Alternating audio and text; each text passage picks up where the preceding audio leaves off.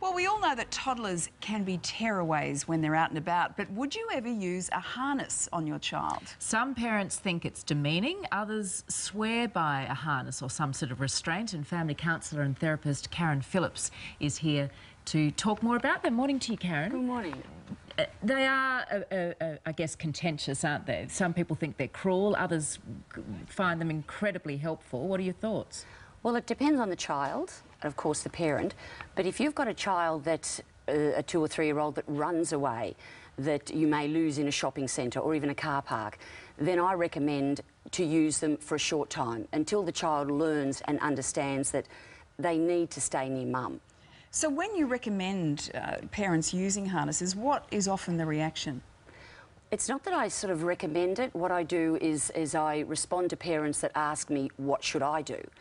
And if they've got a child, as I just described, I suggest that perhaps they try what I call a safety device or a restraint. If a child is in a stroller, they're in a restraint. In a car seat, they're in a restraint. So it's not like we never restrain our child or lock a front door or lock a pool gate to contain them. And a child restraint is exactly that. I mean, I was at a shopping centre when my child was young, and the mum was pushing a stroller, had a 4-year-old. The little 3-year-old was a very active little boy. She was yelling to stop, stop. He didn't take any notice, ran to the escalator, rolled down the escalator, lacerations, broken arm. Had that child been on some sort of restraint or child safety restraint, it wouldn't have happened. Why then do you think they attract such criticism? A lot of people call them harnesses and leashes, and people automatically think of an animal. I'm not going to treat my child like a dog. I'm not going to tie my child up. But the fact is that people put their puppies on a leash to keep them close, to protect them from running away or getting lost.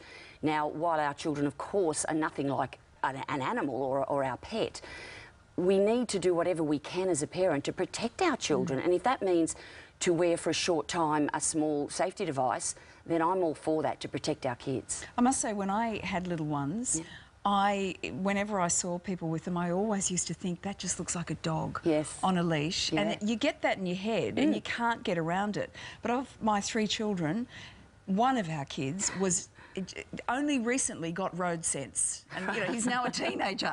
But I mean, he was just off with the fairies when it came to being around the road. There was a couple of times we almost lost him because he just walked out in front of cars. And they do. And if I'd sort of got that silly idea out of my mind that it's politically incorrect to do it, I wouldn't have had to go through the angst. The good thing is now you can get ones, I know for my children, there are ones that almost look like a sweet little animal backpack. They're furry, and it's like the tail of the animal that you can hold on to. I know I tried with mine and she wasn't interested. It was a short-lived exercise. My son, I didn't need one. But no, and a lot for of parents out there don't. who perhaps do have a child who is very active and inquisitive and a bit of a tearaway, your advice is? Use them. Use them if it's going to protect your child and keep them safe. Save a lot of arguments as well. Yes, yes. and the fear, any parent that has experienced their child in a shopping centre when they've turned around and they're gone. Awful feeling. I mean, it is the worst feeling. And thank goodness we haven't experienced what the parents of young James Bolger experienced when mum was in the butcher's, he went outside the store, and then we have that vision of him being walked out by those 2 10-year-old boys that tortured and murdered him. That's all it took. Okay, Karen. Thanks, Karen. Great advice. Thank you very much.